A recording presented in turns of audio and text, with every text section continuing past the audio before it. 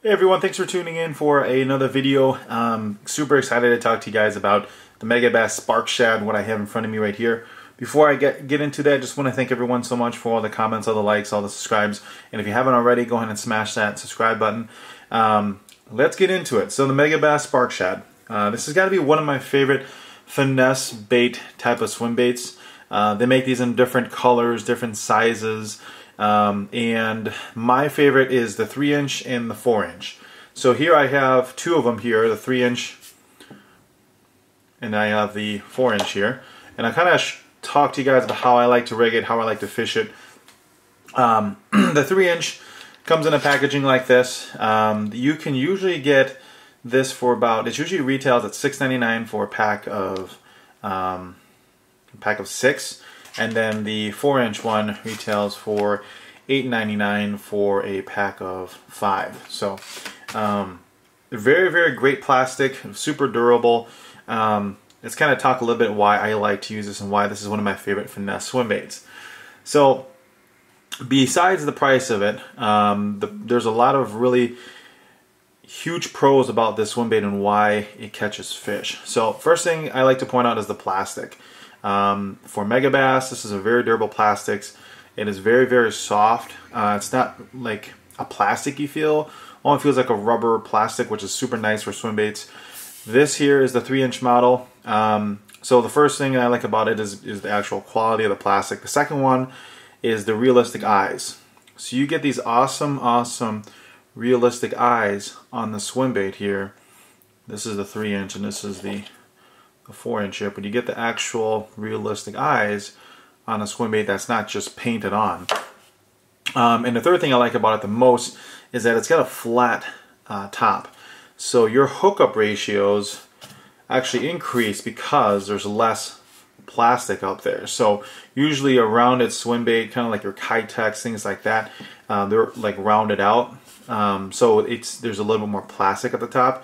With the Spark Shad itself, you eliminate that plastic and you get a little bit more room for a better hookup ratio. And also the other thing you get with it is a different kind of action that's not like your typical Kitex.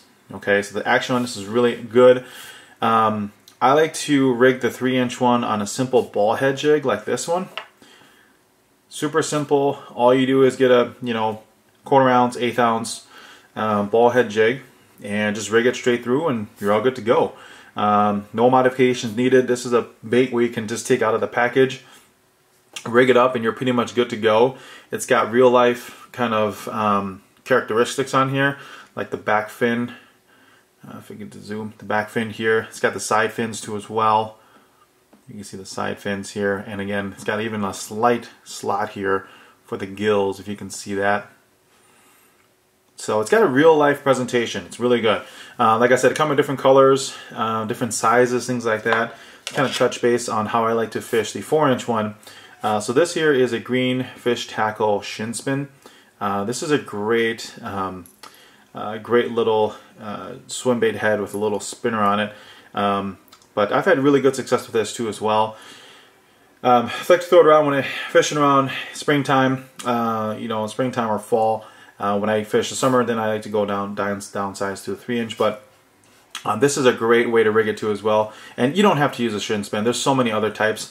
You can even rig this with a swim bait hook with a belly weight if you like to. You can fish it weedless, because it's got the flat top, so the hook can sit right on top. If you want to rig it with a swim bait hook with the belly weight on it. So different variations and different ways on how to fish this. But this is just a great finesse swim bait. Megabass does make the Okashira screw heads with a spinner, and I've had this on it too as well. I just actually prefer just the ball head because I really want as finesse as I can get with basically just a simple ball head and a swim bait. And when I'm fishing it on the ball head, basically what I'm doing is making a long cast and letting this sink all the way to the bottom, pop it up, and then basically do a slow retrieve back to the boat.